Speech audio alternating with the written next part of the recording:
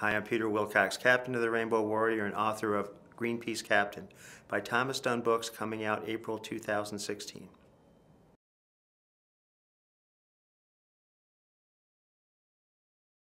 The single event that probably changed me to an activist was joining my father in the 1965 Selma to Montgomery Civil Rights March. We flew down and met the march in Montgomery the night they had a rally, and then joined it to go into Montgomery the next day. There was a tremendous feeling of optimism in the air. You have to remember at the time that in Lowndes County, Alabama, where one of the counties the march had gone through, there were no African Americans registered to vote, and 120% of the white population was registered to vote. And the march was aimed at getting voting rights to the African Americans in the South, and it worked. And as I said, there was just this tremendous feeling of optimism, and we can do this.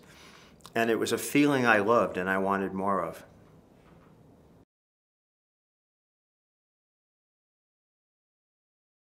I think anytime you're doing an action, there are always second doubts about breaking the law, going to jail, getting huge fines, should we do it? And when you're in the middle of the action and you've been up for 2 or 3 days in a row and things are getting hard and the police are threatening you, you can always find an excuse for backing down.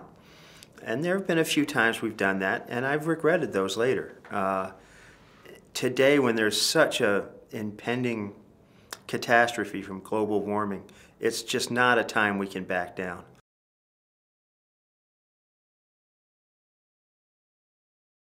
The reason I wanted to write the book at this point was because I've been so really worried about the effects that climate change is going to have on us. And I also, at this point in my life, I'm in my 60s, I want to share with people how doing something can make a positive influence on your life. And it's those two things, the environmental dangers that are threatening us and the enjoyment, the benefits I've gotten from leading the kind of life I have, that I want to share it with people.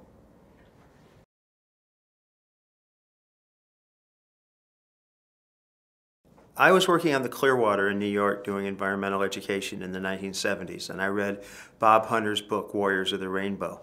And I was absolutely intrigued by the nonviolent direct action. It just resonated within me. It reminded me of my civil rights experience, which was minimal but important. And no doubt it had an effect. And it wasn't until I saw an advertisement for Greenpeace in 1981 that I actually thought I could join. But the idea of physically doing something to affect an issue just moved me. And that book probably showed me as much as anything about how my life could be.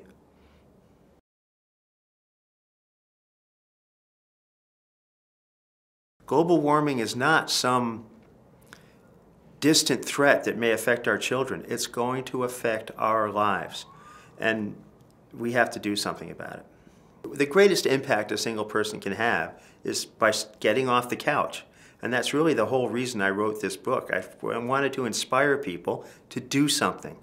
That's the critical issue. Now, if you don't vote, you can't complain. That's rule number one. And after that, anything a person can do, whether it's writing letters, whether it's buying a car, not because it's the biggest you can afford, but because it gets the best gas mileage, whether it's voting for officials that are going to change the system, whether it's joining a group, whether it's cleaning up the trash in front of your house. The point of my book is that any step you take is going to make you feel better as a person.